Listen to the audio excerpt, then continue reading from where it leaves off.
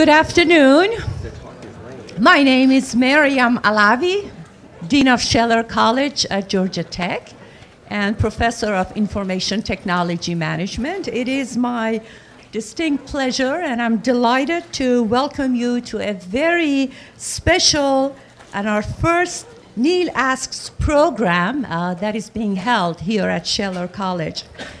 Today's program is a special part of our Impact Lecture Series and honors the legacy of L. Neil Williams, Jr., and Atlanta-based leader in the field of law, education, and the arts.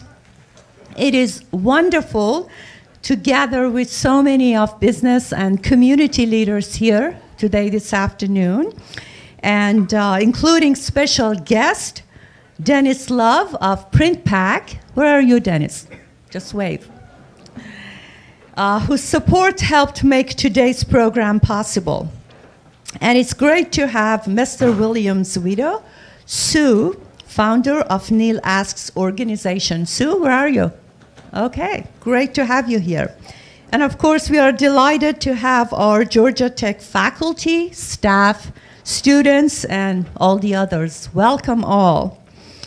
Our program today celebrates the example of service and leadership that Mr. Williams lived by asking important questions, listening to varied viewpoints and perspectives, and inspiring others to ask questions that would guide them toward greater understanding, innovation, service, and hope. He certainly walked the talk before his passing in 2012.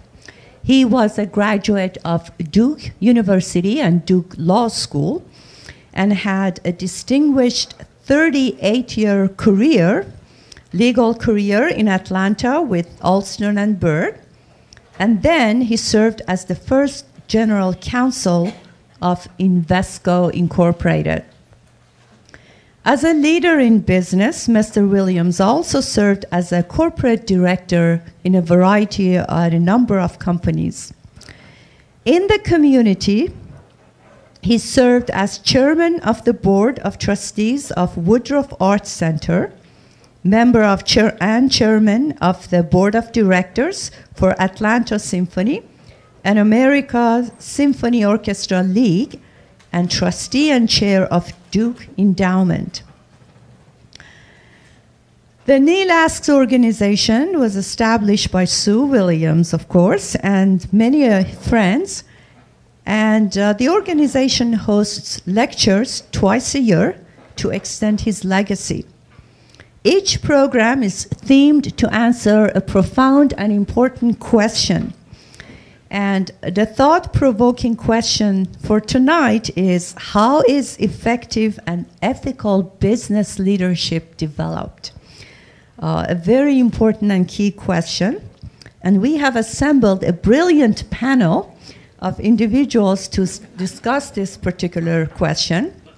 I have John Brock at the very end, retired CEO of Coca-Cola Enterprises, of course now Coca-Cola European Partners. I have Larry Gellerstedt, and Larry is CEO of Cousins Properties, and Hala Moddelmog, President of Atlanta Chamber of Commerce. And this panel is moderated by my esteemed colleague, Steve Salbu, who is Cecil B. Day, Chair of Business Ethics. So please help me to welcome our moderator and the panel.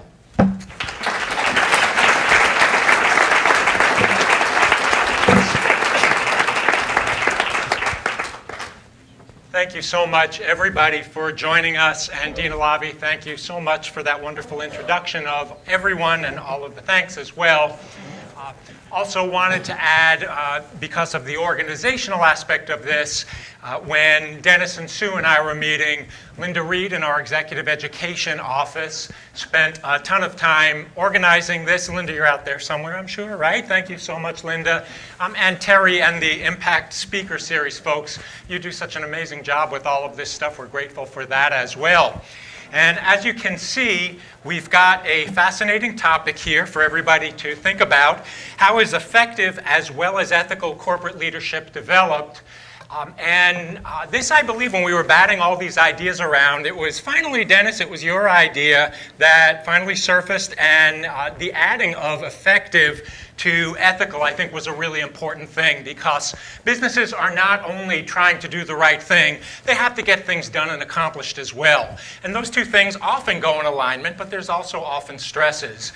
As Dina Lavi said, we've got an incredible panel of talent and accomplishment here, and I am going to go right over to them. They're each going to speak for about 10 minutes, and then we have the two Allens with microphones who are going to get all of your thoughts and questions and comments. And so I asked the same question, actually, under the NeilAsked protocol to all three of our speakers. So Larry Gellerstedt, how is effective as well as ethical corporate leadership developed in 10 minutes, Larry? Because it's such an easy question. Yeah. Well, first of all, it's an honor to be here today. Neil and Sue Williams have been a part of my life, my whole life. And we went to church together for decades, and Neil's firm, I see Ben Johnson's here, represented the construction company I ran for the first 20 years of my career. And except for the fact that Neil went to Duke, I really can't find much to fault him with. And it was an ugly game, but we did win the national championship in basketball, and hadn't gotten accused of cheating again yet. So hopefully we didn't do that at Chapel Hill. But you know, the topic of ethical leadership is, you know, not an easy one just to say, well, it's this, because leadership is somewhat hard to define, because there's all sorts of different leadership styles which are effective. And a lot of that depends on the position, but also a lot of people, just how they carry themselves and how they communicate. One style can be effective in certain situations and not effective in others. But it is something that you can't just assume happens when you're running a business. You have to be intentional about it if you want to try to get the outcome that you want. But combining those two, you know, when I saw the question, it hit me that you really can't separate those two. And so, you know, I thought the same thing when I saw it as, are we here to talk about ethics, or are we here to talk about leadership? And in reality, those two never should be discussed independently, because they work collaboratively. The business world's also changing. I started in my career in the late 70s in the construction business. And that was I remember my first boss in the construction business said to me, shut up, do what you're told for 3 years, and if you're good, then I may be interested in an idea you have.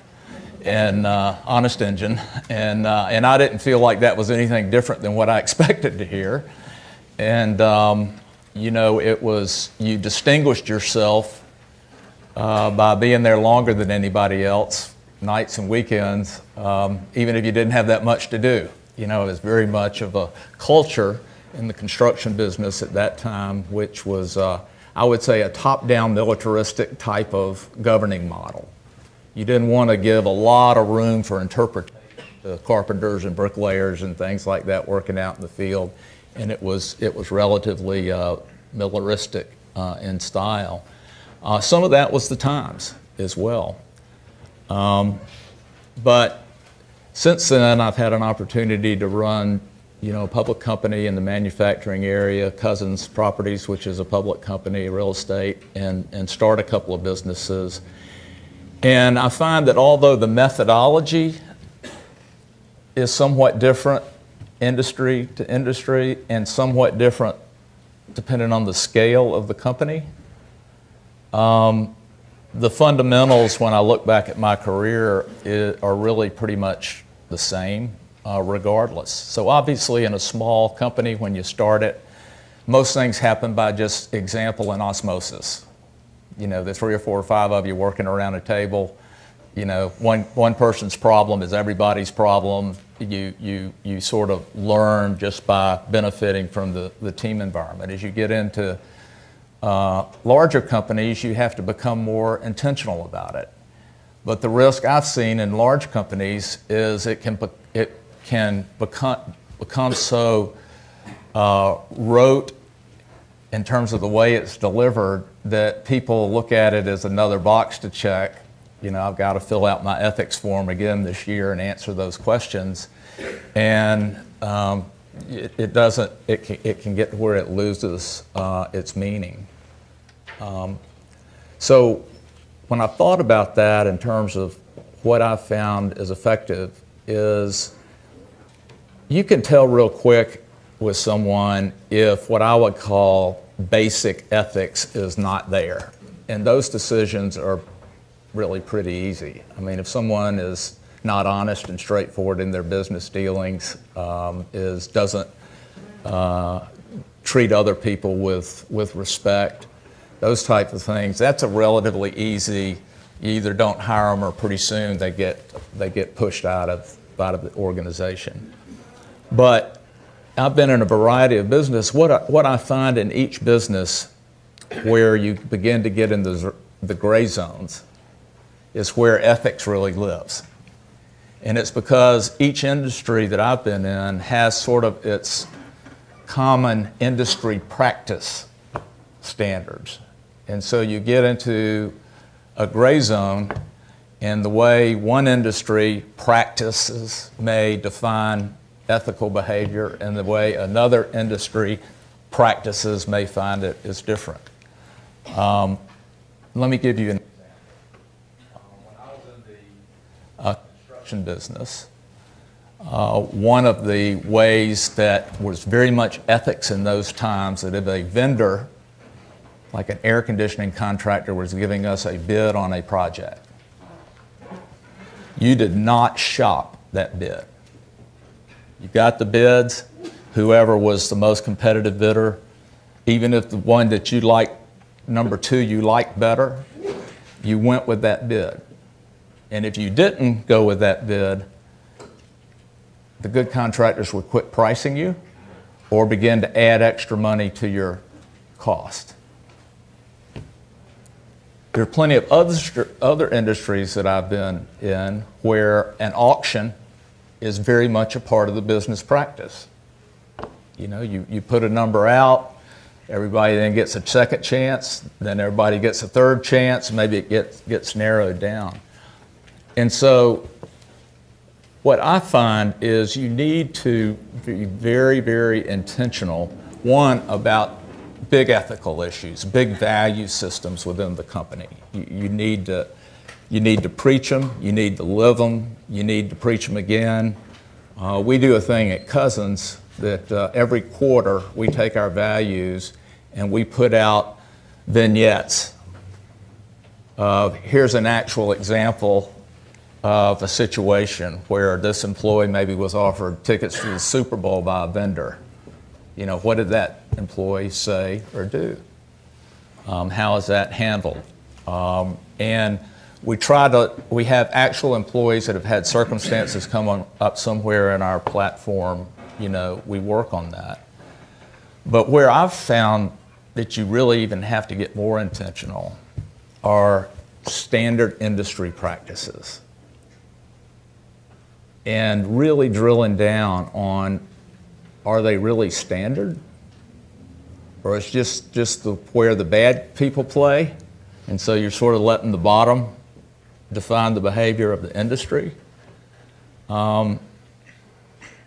And it sounds simple, but it's really not, because we all are incented to win. Running a public company, you're very much incented to win on a quarter-to-quarter basis.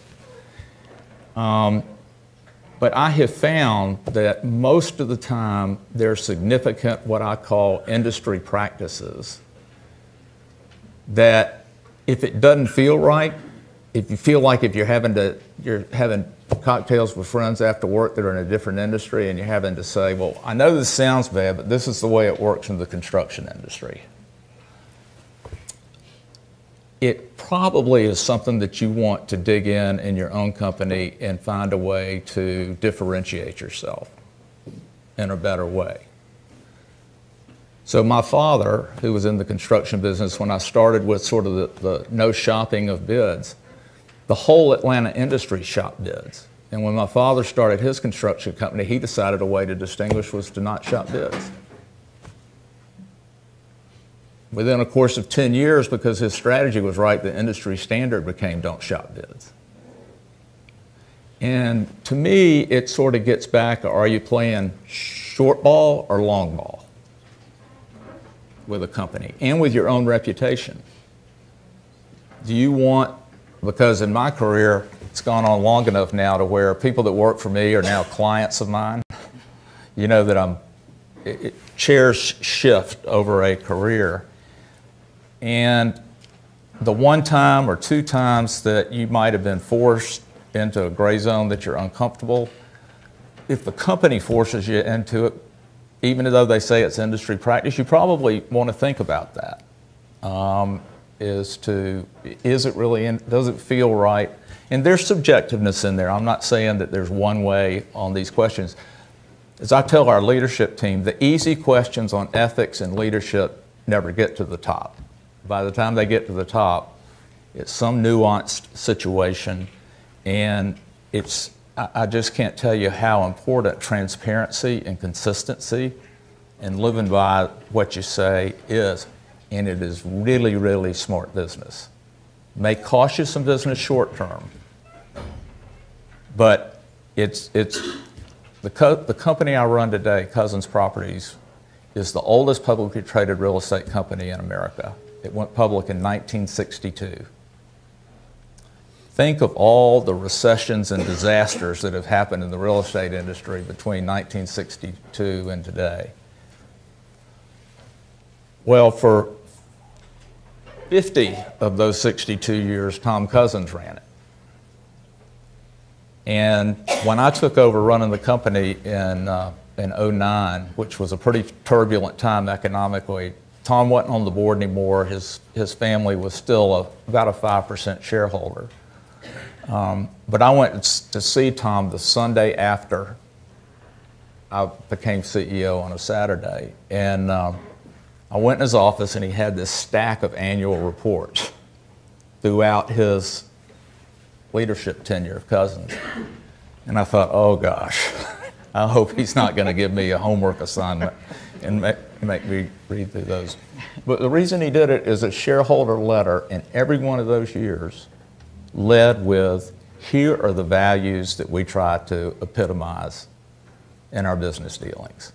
I mean, there were years at one point when Tom Cousins' company built CNN Center. That was such a bust, the stock got to 9 cents a share. You know, and I went to that year to look. And he started with, this is a very difficult time for the company, but it's not a time to sacrifice your values. I was asked a number of years ago to come in and run a company that had a broken culture. Broken showed in the financial performance, but also you could just feel it in the organization. And when I looked at the history of that, it didn't break all at once. It was just a number of little bitty decisions where the culture got weakened. And then once it gets weakened, it is almost impossible to fix it and keep the company running at the same time. So I'll give you sort of a last example of how just doing the right thing within a culture can pay off.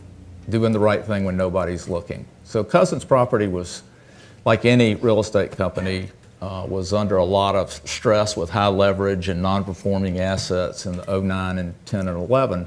And one of the things we had to do to delever the balance sheet is sell assets. You know, it was a terrible time to sell assets, but we still had to sell them to begin to delever our balance sheet. Our company had a joint venture with Prudential Insurance Company, and we had a brand of lifestyle centers called the Avenues. There's still some branded that in Atlanta, but this was nationwide, where it was a 50-50 joint venture. It had been in place for 13 years with Prudential, and it had an extraordinarily complex buyout formula, that if one partner wanted to buy the others out, or one partner wanted to put their interest to the other. And it had been a great relationship with Pru. It took about 6 months just to do the calculations and get everybody to sign off and auditors to sign off. But we ended up putting our interest to Pru, and they bought it. The next year, auditors checked off and everything. The next year, one of our folks that had been in one of our branch offices and come back to headquarters came in my office, and he said, I know that everybody checked off on the formula by which we came up with this, but there's a mistake in it. And we owe Prudential $1 million. No one will ever see it because it's audited and checked off. Probably no one but this guy could understand the complex formula and come up with it. And he said, what do you think we ought to do? And I said, well, there's no question what we ought to do. We've got to call up Prudential and give them their $1 million back. And we called Prudential. The person that we had dealt with had left. We couldn't get Prudential to take the $1 million. I mean, think about it. Huge insurance company, the CFO going, what do I call it? And it was an error. They finally got over it and took the $1 million. No fanfare, no, give us an award for doing the right thing. But about 5 years later, we were in competition to do something that Prudential was sponsoring.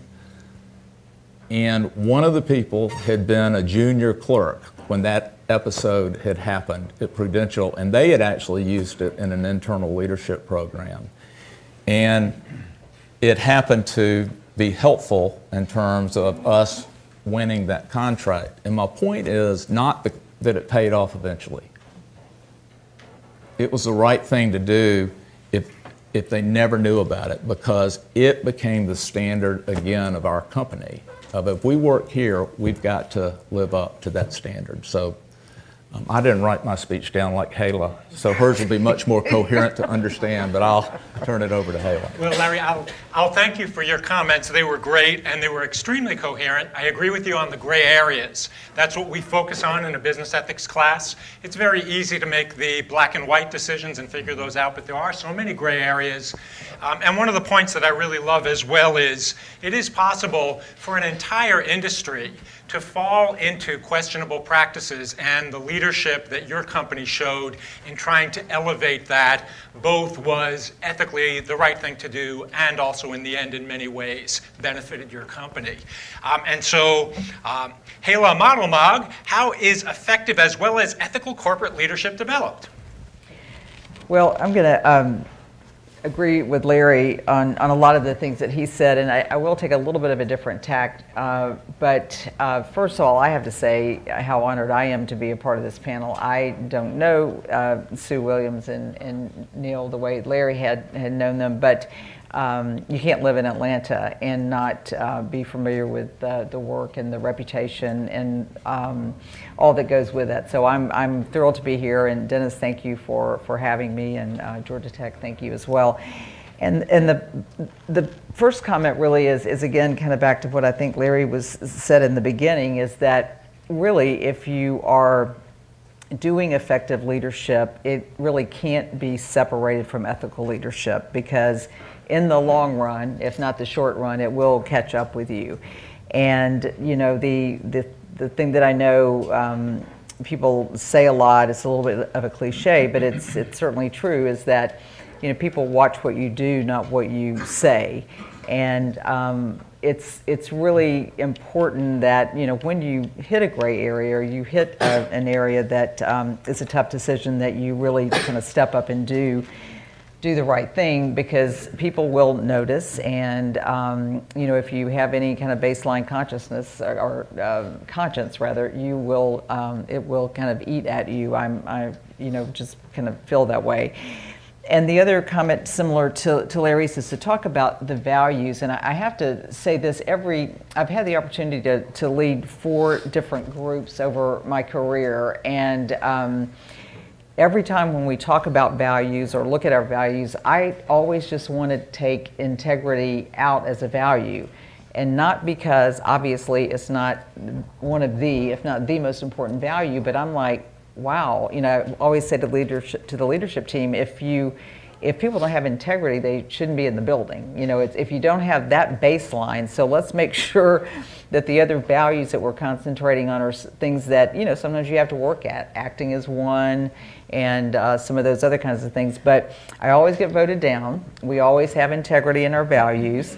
So, we do. And a lot of times, as we all know, we've been into corporations, I'm sure, where you put the values up and you don't talk about them anymore. But if you can really use them as that set of things that you live by, and then you can look at your team, from every part of the organization, and if something goes wrong, you can ask each other, does that fit our values? Are we living the value? And it's a good way to ask a question without insulting someone or making them feel like they're not. It's just let's kind of go back to that baseline. But I think this is a very difficult question in a way, because again, I think they can't be separated. So I did, as Larry said, I got a couple prepared things here, but what I really, the reason I brought these out is because I wanted to go back to a phrase that was in an email that Sue sent us, because it was the thing that really caught my attention. It was this concept of civic well-being through responsible leadership. And just that whole phrase caught my attention, because I have been fortunate to lead a couple of nonprofits. And when you are leading a nonprofit, if you are remotely doing it right, you are having an opportunity to be a part of leading civically and doing things that matter in the world. The mission is not very hard to understand, and people join because of the mission, and people give you money because of the mission and things that you want to get done. So it made me think a bit about back to my time at Susan G. Komen for the Cure. We were a breast cancer organization, the largest grassroots breast cancer group in the world, trying to eradicate breast cancer. And at the end of the day, what we were really doing, because scientifically this is what we could do, was work on decreasing the mortality rate from breast cancer. But when I got to Komen, its outside brand reputation was really wonderful. Nancy Brinker is the founder of that. She's a marketing genius and the most passionate person you'll ever find, regarding breast cancer. But the organization had grown so fast, and it had not been run, remotely like a business, because it was a nonprofit that just got really big, really fast. And we made a lot of our funds came from corporate donations, $65 million a year from that. Another gigantic chunk from the Races for the Cure. But we also made a lot of our money, or got a lot of our top line from, what we used to say is these, kind of little old women who would send you their last $5. And when I got there, there just seemed to be, and I don't think I'm speaking out of turn here, because Nancy and I have had this conversation, but there was just a lot of waste, but not on purpose. No, they didn't really realize that they were doing it. But we had to make some really hard decisions regarding reducing the workforce, having process to drive results versus a lot of people thrown at a problem. And being a nonprofit and being fairly new, it had been founded in 1982, that was the first time anybody had ever been let go from Komen, and it may not really sound like an ethical issue, but it felt like one. But because I had come out of the business world, I had run Church's Chicken before that, I knew the ineffectiveness of the way the dollars were being spent, and the ineffectiveness of the way the science dollars were being spent. So a lot of hard decisions there that didn't feel good to make, and really didn't feel good to the people in the organization, because their hearts were in the right place and they felt very connected to breast cancer, because a lot of them did have breast cancer in their family. So you can imagine kind of how difficult that was. But just one quick example, we were giving out scientific grants, and we were using this incredible methodology that was used by the NIH, double-blind studies at the time. You can't really do double-blind anymore because of the internet, but we had just this big process, 200 people who would work over a number of days. We had all the scientists, the physician scientists, the statisticians, et cetera, and really thought we were doing a great job on the science grants. But what we would do, and you guys probably know this being at a university, a lot of times a scientist or a researcher, investigator will spend anywhere from 25 to 50% of their time getting the grant money versus doing the work. And so we were going through all this trouble, spending all this money, using all these people's time, and then we would give them a grant for a third of the project. And kind of being a business person, I'm like, okay, we vetted these people. We've said the science is the right thing to do. It's the right university to do it, et cetera.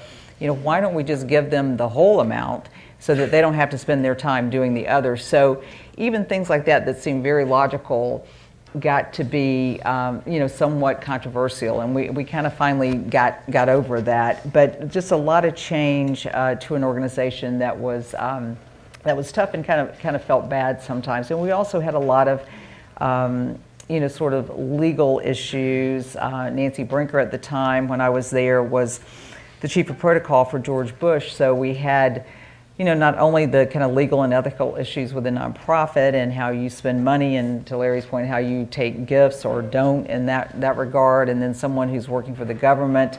Back in those days, it was a big deal what you did if you were employed, at the White House. And so those things were like walking a tightrope. And at the same time, it was about, can we reduce the mortality rate of breast cancer? So you really got, to me, the tension was, you want to win, you want to race, you want to move this ahead.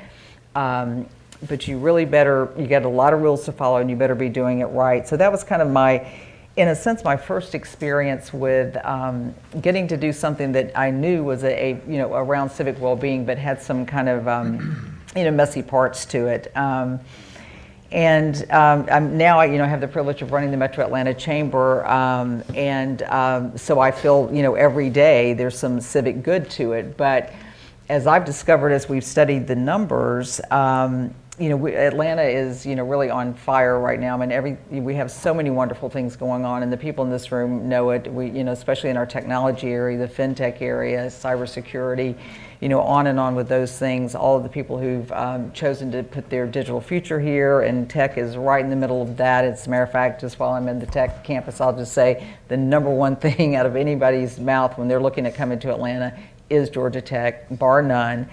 But you look at our numbers, and then you look at our whole community. And when I was doing some work with Brookings Institution, and we're just again gung-ho bragging on these high-paying jobs that we're getting in here, but you can't ignore the fact that we have these really bad scores, so to speak, on economic mobility and the divide in the gap, the economic gap, the income gap that people have here. So if you dial down a little bit deeper on those numbers, with the gap and the economic gap, we're number one for a city, but for our region, and we work with the region, we're number 8, and that the gap in income is tied very, very tightly, the distribution of to the number of the population. So New York is number 1 in income, the income gap, et cetera, and on, and we're about number 8 there. And that's, that's somebody's always going to be at the 20% low and 20% high. So, we've kind of decided lately, let's focus more on income mobility, on moving people up. And the other stat that is true for Atlanta is if you're born into poverty in Atlanta, you have a 4% chance of getting out.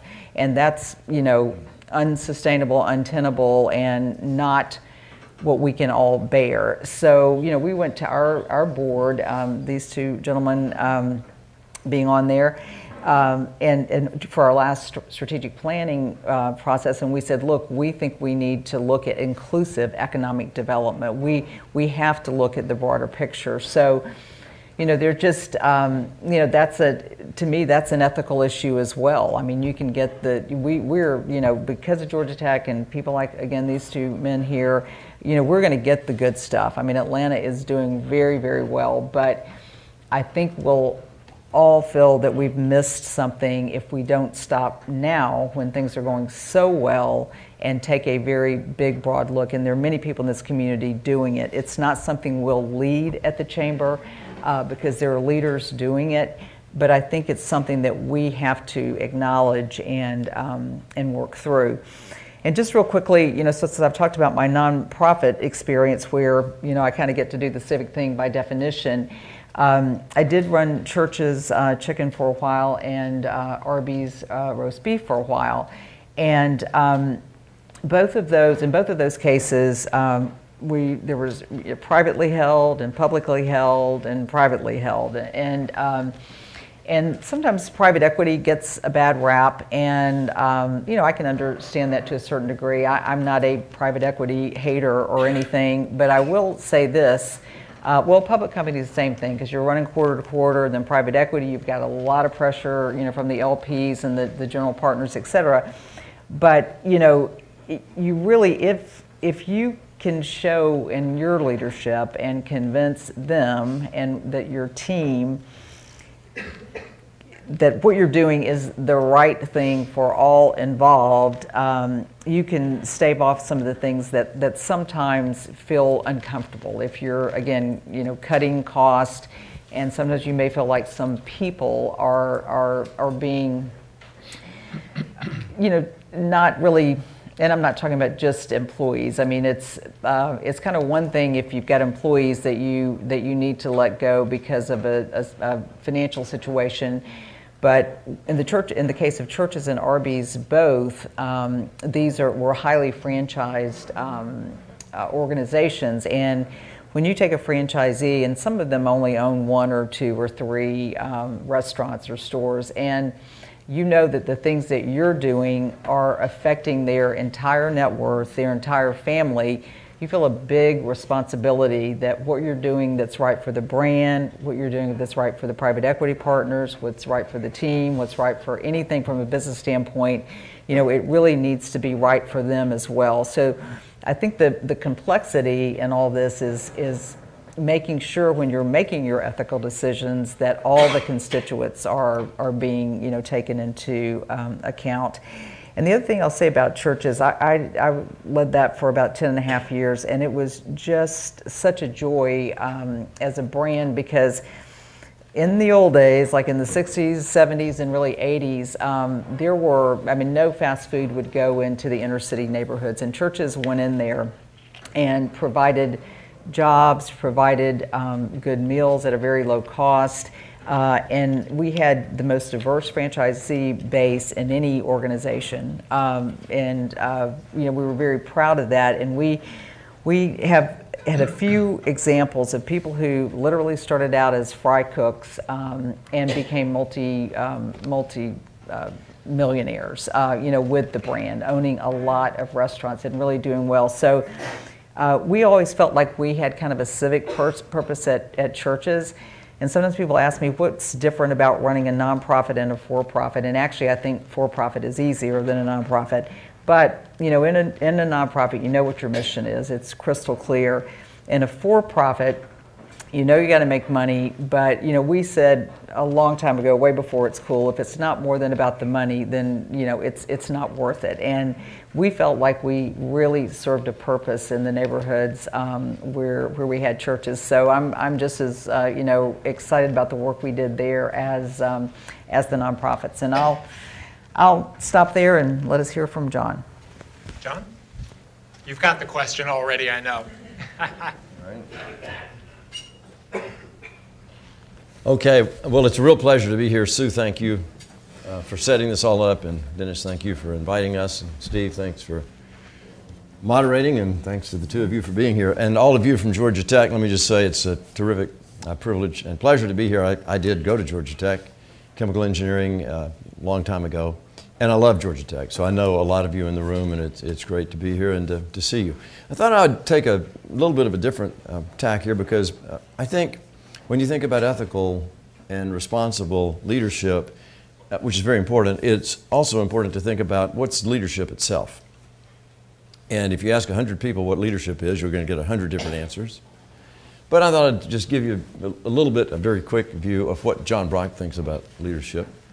And I think it's the same whether you're trying to lead a 5-person basketball team, a 100-person club, or a 10,000 or 20,000 person organization. Basically, is the role of a leader, and almost everybody wants to be a leader in some form or fashion. The role of a leader is to take a group of people, in many cases, not all of the people who are exceptional at doing what they do, and then by working as a group and by leading and by developing to accomplish a set of goals that, in fact, you otherwise couldn't accomplish. I think that's the basic role of a leader. And I have 5 things over the years that I've come up with that, at least for me, kind of describe whether you can do this or not. And by the way, leadership can be learned. Anybody can learn it, and ethics is a very significant part of it. So, things that are important to John Brock. 1, you've got to know where you're going. You have to have a vision. And that doesn't matter whether you want, again, to be the leader on a major R&D project and get $100 million from the NIH for your small team, or whether you want to lead a corporation. You've got to be able to say, where are we going? In the case of a corporation, often that means you've got a statement. We wanted to be at Coca-Cola Enterprises, the world's best beverage sales and service company, full stop. Our objective was to deliver consistent, long-term profitable growth, which we defined as increasing share owner value and double-digit earnings per share. We communicated that same set of statements for 10 years, and we outperformed the S&P by about a factor of 3. So you've got to know where you're going. And again, it doesn't matter whether you're talking about a corporation or, frankly, your own personal life. You need a vision. Secondly, you've got to communicate it. If you can't communicate where you're going, there is no chance you're going to get there, unless you're incredibly lucky. Sometimes that does happen. But being able to communicate is an incredible skill. And it doesn't matter whether it's sitting up here and talking to you, whether it's talking across a table over a Coke, or whether you're talking to 10,000 people. By the way, we're going to do a right turn on you. Hala said everybody, comes to Atlanta for Georgia Tech. They also come because of Coca-Cola, just saying. But you've got to be able to communicate. And if you stand up in front of a board of directors of 12 people, that requires one style of communicating. Again, you're communicating to a sales force of 1,000. That's a totally different target audience, and you better figure out how different that is. And again, if it's 1-on-2 or 1-on-3, that's very different.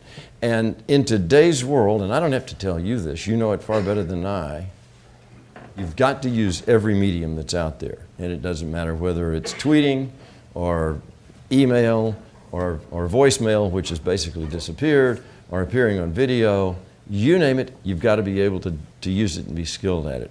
Thirdly, and this gets to the whole concept of ethics, is there are basic things like candor, transparency, integrity, honesty. If you don't have those, you've got a chance of being a successful leader, but not long. You will get caught. And it's just a basic assumption in my book that you have that. Fourth, you've got to figure out as the leader of a group, and again, it doesn't matter whether it's a football team or a drama club, who's performing and who's not. And you have to figure out how to incentivize the people who are really performing and then figure out what to do with the ones who aren't. And then finally, you've got to walk the talk. As a leader, the minute you see, or the minute someone in your team sees you doing something differently than what you've said, you're dead. It's over and it's finished. You're absolutely chopped liver. You have to walk the talk. Now, what that also means is you ought to pick a few things to set yourself out differently, because people spend a lot more time watching what you do than what you say. For me, I decided a long time ago, 3 companies ago, I was at Cadbury Schweppes where I was a chief operating officer, and then at InBev where I was CEO, and then at Coca-Cola Enterprises as CEO. I decided a long time ago, before it was really popular, there were 3 things that were really important to me. One was diversity. Not because it was legally mandated or anything else. I learned a long time ago, honestly, from my mother, that when you have a group of people who are diverse, guess what? You make better decisions. And so diversity, for me, in all forms, whether it's ethnicity or gender or sexual preferences or anything else, it doesn't really matter. The more diverse the team, the better the result. And I've used that as a very major platform for my companies for the last 20 years. It was no mistake that we had 4 female directors on the board of Coca-Cola Enterprises at a time when there were only 19 out of the Fortune 500 companies that did. That was a personal leadership decision. Similarly, I'd say beyond diversity is sustainability. I concluded a long time ago that employees and associates care about the planet and care about sustainability. And so we picked up sustainability a little bit at Cadbury Schweppes, a lot in InBev, and a whole lot at Coca-Cola Enterprises. And we got to the point where it was the #2 driver of employee engagement, which means people liked working at our company because we cared about the planet, we cared about sustainability, we cared about energy, we cared about water, and we actually became a member of the Dow Jones Sustainability Index. There are only 100 companies on the globe that are in that. There are only 2 beverage companies. And the best thing of all was the year we made it, which was 3 years ago, we had to push somebody off to get on the list, and we pushed PepsiCo off the list. It was remarkable. So those are my 5 components. I just say one other thing, and that is you do need to be self-aware. I think as a leader and an ethical leader and a responsible leader, the more self-aware you are of yourself, the better the chances are that you can be both ethical and effective. And by that I mean, I know I'm not the world's best at taking people who are not great performers and making them into stars. There are football coaches who can do that. There are lots of other people who I can't. I need to go out and assemble the best team, a diverse team, and I'm very good at letting them go do their thing, but I can't rehabilitate performers. That's simply not on our radar screen. So I would suggest to you all, think about who you are and what you like and what you're good at, and recognize what you're good at and what you're not, and then focus on doing the things that you're absolutely good at. So I think, again, this is a great opportunity for us to come together. Thanks for the chance to pass on a few words, and I'll turn it back to you. I noticed one very interesting thing in both Hala's and John's comments, and you may have noticed it yourselves. Even though there was no coordination at all in the comments, they both actually said pretty much in these words, people are paying attention to what you do, not what you say. And both of them actually said that. When I talk to my MBA students, I ask them, you've been working 4 or 5 years. When you did your work before you came back for your MBA, do you feel like you were able to tell who the good people were and who the bad people were, and who the ones you could believe were and who the ones were who would say one thing and do another? And they all say yes very quickly. People are excellent at seeing the difference between those two.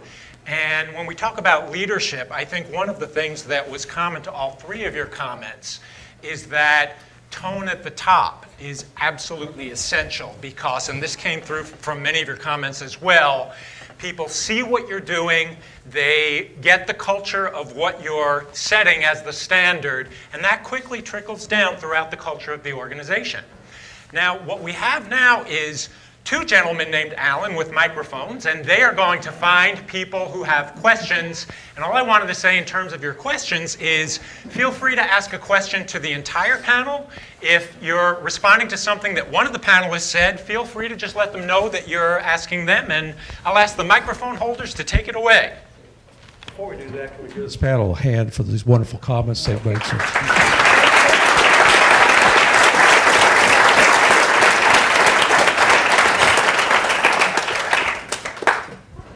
Thank you for the program. It's good to see you. Dean Salbu, it's been a while. I'm Jim Arnett. I graduated from Georgia Tech in 1973 from the then, at that time, School of Industrial Management, those of you that may remember that, which has been subsumed into the Scheller College now. I wanted to give my definition of leadership. Leadership is taking a group of people where they all want to go by a route that nobody wants to go. Mm-hmm. That's a good Everybody wants to go to the Super Bowl, but nobody wants to go through 2 days in summer. I lettered on the 1972 football team here at Georgia Tech. We finished number 20 in the country, won the Liberty Bowl, beat Johnny Major's last Iowa State team. And what I want to share with you is about what went on behind the scenes that nobody knew unless they knew a player. We had a quarterback that was an exceptional talent named Eddie McShannon. Eddie even wore the number 1. And he was the first black athlete, African-American athlete at Georgia Tech. And Eddie was a great kid, a great teammate, a great friend, still is a great friend. But Eddie got used by some people downtown, and we don't need to go into that. And he got suspended before the Georgia game. Basically, he went on the Thursday before the Georgia game and asked for 10 more tickets. Well, he'd already gotten 4 on Monday, which all the starters got, and Eddie's were better than anybody else's because Georgia Tech was not going to do the integration thing the wrong way. So Coach Fulcher had no choice but to suspend Eddie from the game. Eddie drove over to Commerce, Georgia on Friday night before the game and begged to get to play in the game. Coach Fulcher said, "You missed practice, you let down your teammates, you can't play in the game." So we basically got the crap beat out of us in Athens, 27-3, because our quarterback was a guy named Jim Stevens who took no snaps the whole week because he wasn't going to start. So then we get invited to the Liberty Bowl to play Iowa State. And Eddie is still wanting to get back on the team, and probably teammates wanted him to be back on the team. And Coach Fulcher said, "No, you quit on your teammates and you can't play this year. We'll see about next year, but you can't play this year." So a kid named Jim Stevens starts, and Jim actually has taught at Georgia Tech since. He's a colonel in the Air Force in the ROTC program. Started in the game. We beat Iowa State 31-30 in the last 2 minutes. The black athletes on our team had death threats that if they came out on the field that they would be shot for not siding with the group that was got Eddie to boycott. Every one of those teammates came out, suited up, played their heart out. And so it's really about team, too. It's about being a team. It's about being a team. And it's not always about success. Bill Fulcher didn't go on to win 300 games in college football. Bill actually got out of football a year later. I think it kind of just took his heart away for the coaching game. He's a great person, a great Christian man. And anyway, I just thought that might have some bearing. What I wanted to say is it isn't always a decision that you make that's all for the right ethical reasons that results in you doubling profit. Sometimes you don't get any financial reward, you don't get any other reward except that you knew in your heart you did the right thing. So if you have any other examples, and you had some great ones in your talks of a thing like that, then I would be interested in hearing that.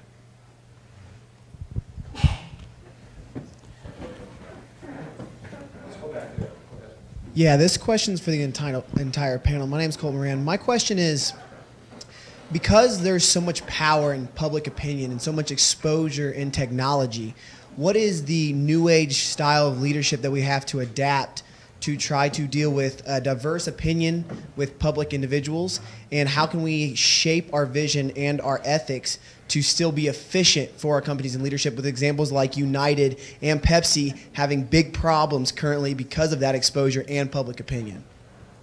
It's for the whole panel by the way. Yeah. John, did you want to talk about Pepsi? Yeah, there's no simple answer for that. I'll tell you, what there is in today's world is no privacy, and everything is instantaneous. And I think as leaders, you've got to understand and appreciate that.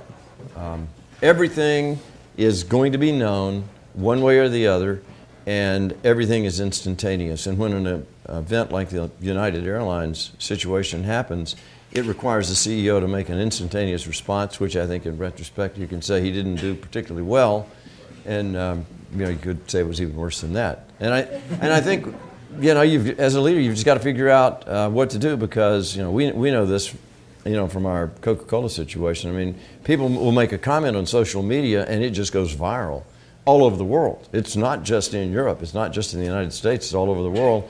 And so you've got to use technology and common sense, I think, to deal with it. Our old approach of public affairs and communications, and Coke has some of the best in the world, just doesn't work anymore, because you have no time to think and everything is out there. And as long as you understand that, that's the game you're playing. You got to play the game that way. You don't have a choice not to. I think too, the thing I see leaders make mistakes on is own the problem quick, even if you don't own all of it. You can look at it, and with the example of United, if the CEO had said the right thing, which was, clearly this is a situation we messed up, it's my responsibility, we're going to get to the bottom of it, it would have been a relatively short-lived story. I can give an example in the not-for-profit world. I was the chair of the Woodruff Arts Center here in town, and during a period of time that it was under a lot of financial stress. This is a private, entity, gets no public money. We were undergoing a lot of stress with strikes on the musicians and stuff like that. And we discovered that one of the employees down in property management over a period of 7 years had stolen over $1 million. What we did is we called a press conference the next morning before it was fully investigated. We didn't have to be public, it's a private entity, and we owned it. Said, this has happened, this is a community asset, it's happened, we want you to know about it, we're going to get to the bottom of it and we're going to fix it. There was a lot of trepidation on the board when that happened. No, don't, we need to know more, we need to, and that's also leadership. Don't leave one of your teammates, when you're the CEO, don't leave one of them hanging in a meeting. You'll handle that offline. You don't sit in a meeting and say, well, she messed up.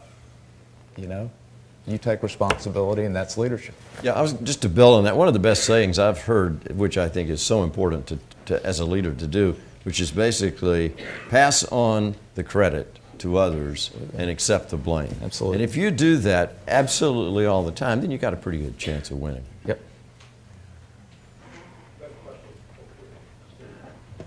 Hi. Thank you so much for coming.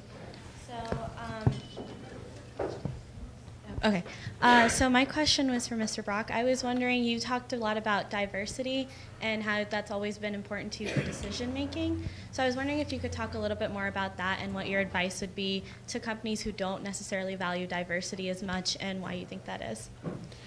Well, it's a good question, because diversity, I think, basically starts at the top. And if you have a CEO of a company, or if you have the leader of a basketball team, the coach, whatever, the person in the leadership position if that person embraces it, you've got a good chance. If you don't, it's going to be really hard to get to where you want to be. I mean, there are lots of things that you can put in place, and I think if you've got an HR team that's led, again, by cutting-edge human resources person, a lot of good things in the way of training and experiential programs with diversity and why it's important, and what women's networks can be and what ethnicity networks can be.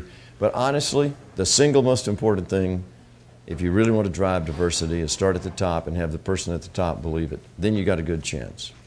Without that, it's going to be very difficult. Next question. Thank you for coming. My general question is, as we come into leadership positions, how do you recommend we empower the people below us to make ethical decisions and to find the right kind of mindset that allows them to navigate those gray areas where it seems like there isn't even a good answer to begin with, let alone the best answer? Well, I think we've kind of mentioned it a little bit, which is if you really start out with a really solid set of values that everybody, on the team feels like they've had some input in, you turn first to that set of values and put it through that filter, and it definitely can help set up the right kind of decision making. So that would be my advice off the top. I'd echo something John said. John, my thing with companies I'm on the board of or are leading, if you can't give your board a one-page mission statement in terms of what the company strategy is and how you're going to measure it, then you're overthinking your industry. It's got to be so everybody can understand it. The better you are at that, and the better you are at living the values and preaching the values, the more an organization can be enabled to make those decisions at the lowest practical level. And at the lowest practical level, they tend to be the best decisions because the people are interpreting it in the context that they're working in. If it's just a top-down mandated thing, it gets misapplied because these are great decisions and they require some judgment. The other thing is you have to have an organization that embraces mistakes. That mistakes are learning opportunities, and you don't have a culture that somebody gets shot when they make a mistake. Yeah, clarity and transparency is kind of what you said, and we actually had a person speaking to us just a few days ago, and that person indicated that the way they start their staff meetings is to talk about what they did wrong during a certain, during the let's say the week or the 2 weeks, or just some mistakes they made, just to kind of open it up so people felt comfortable with that. And to Larry's point, that it's okay to make mistakes. Everybody's going to make mistakes. And just if you, in that way, if somebody really messes up and maybe it had some kind of ethical kind of side gray issue to it, if you've got a culture where people admit their mistakes, take responsibility for them, and feel comfortable talking about them, then, because the worst thing, and it's back to these PR situations recently. I mean, the worst thing is to try to hide something, or there is no such thing as spin anymore because of what we talked about. I mean, everybody's going to know everything. And so just to get it out there, and if you've got a culture of getting it out there, even if something really bad happened, your organization is going to feel much freer to talk about it and get it surfaced more quickly. I want to thank, I don't think Sue is here, but I want to thank Sue and Neil.